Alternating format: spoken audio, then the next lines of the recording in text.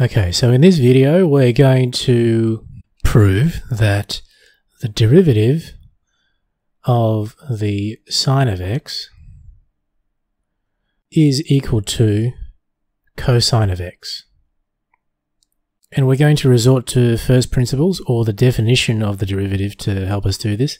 But before we do, let's revise the graphs of sine x and cosine of x.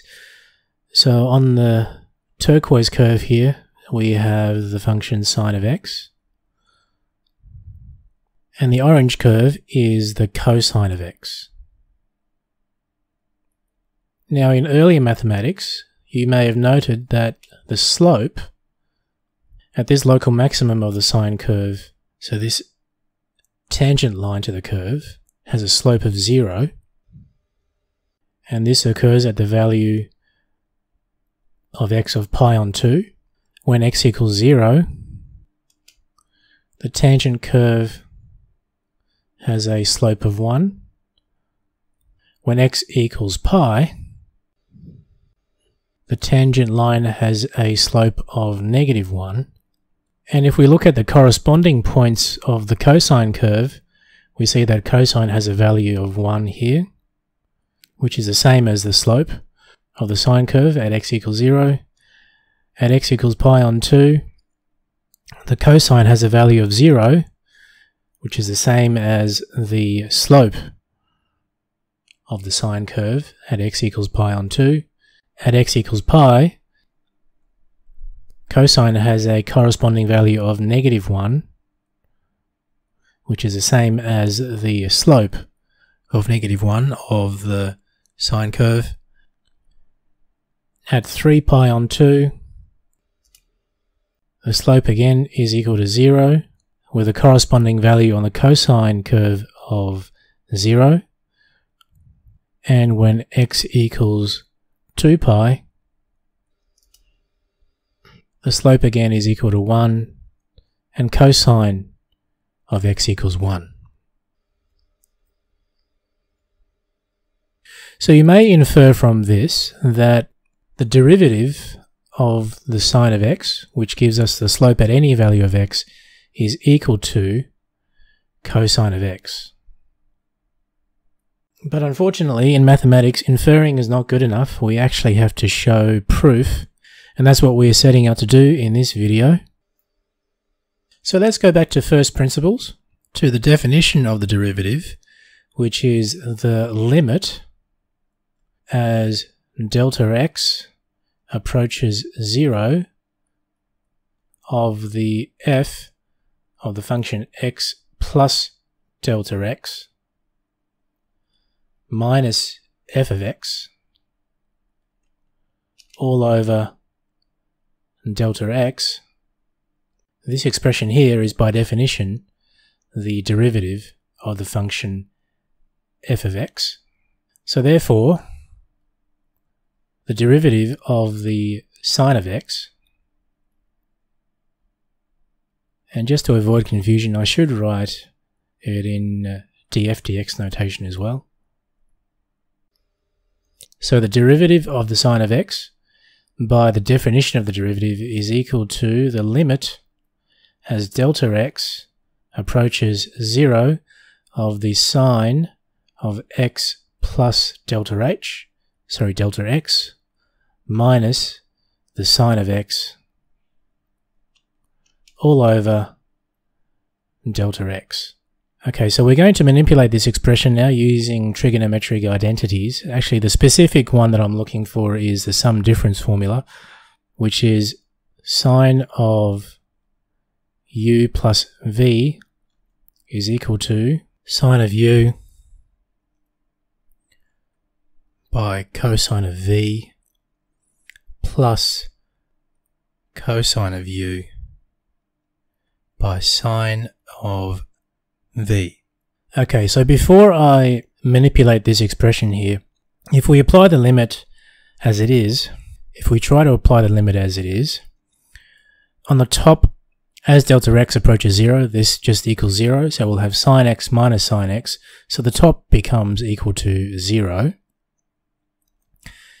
And the bottom also becomes equal to 0. So we have a case then of 0 divided by 0, which we can't determine mathematically.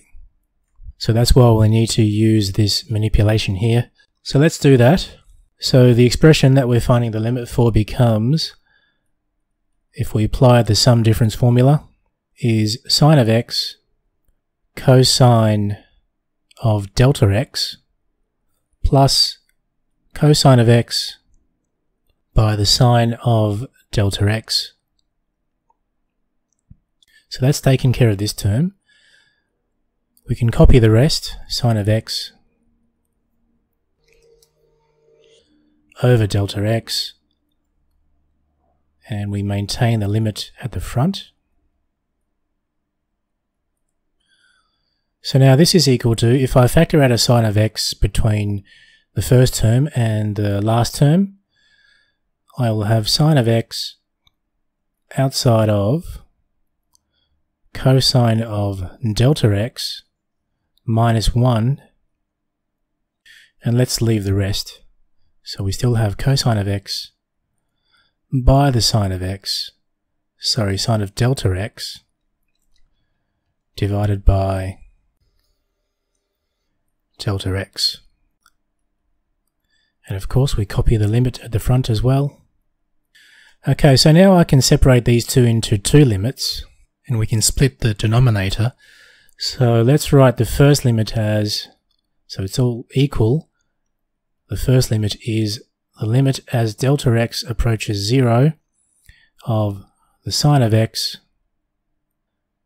by cos of delta x minus 1 all over delta x, plus the second limit of delta x approaches 0 of the cosine of x by the sine of x, the sine of delta x. I keep on saying that.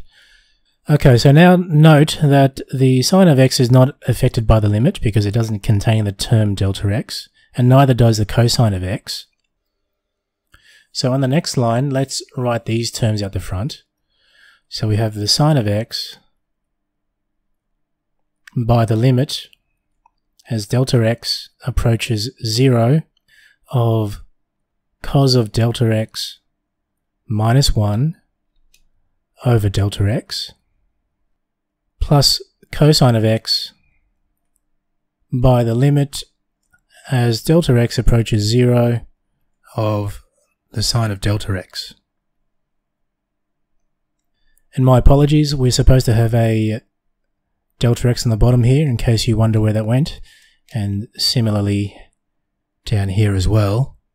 Alright, so let's deal with this limit here because it is familiar.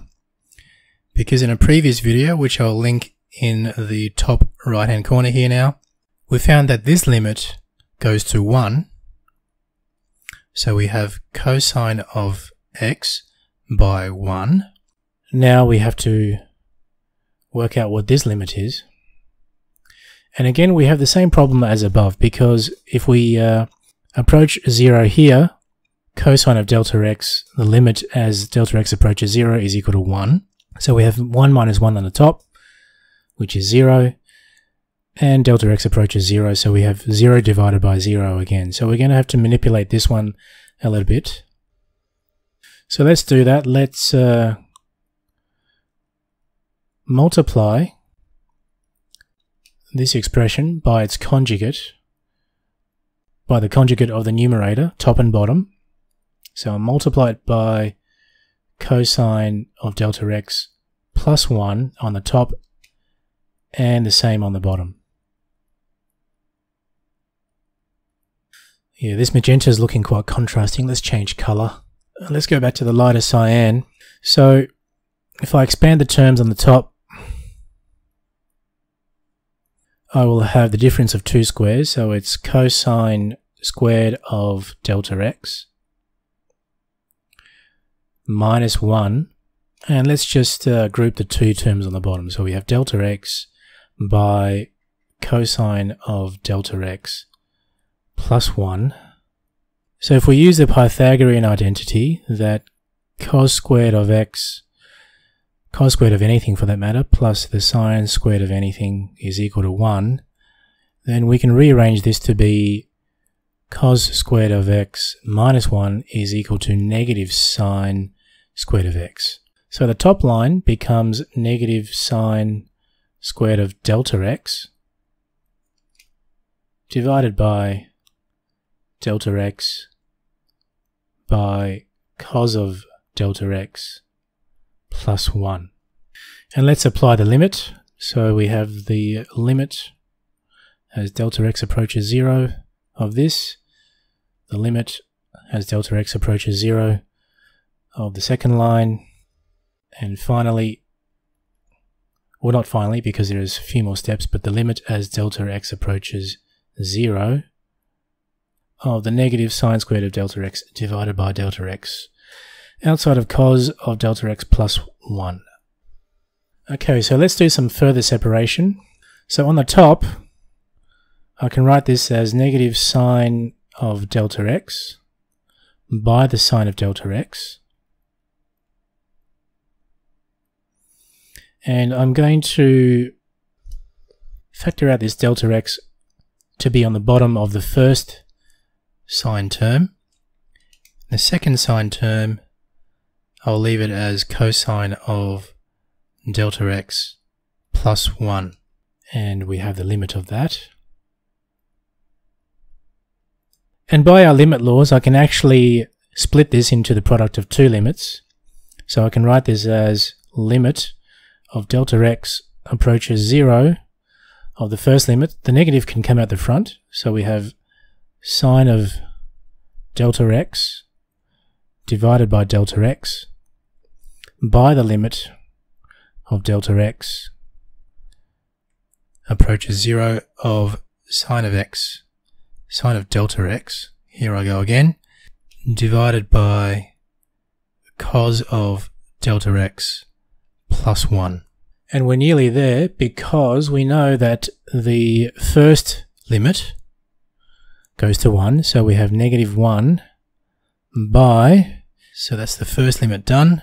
The second limit, the top term goes to 0 as delta x approaches 0. On the bottom, as delta x approaches 0, cosine goes to 1 plus 1. So we have negative 1 by 0 on 2, which equals negative 1 by 0, which of course equals 0.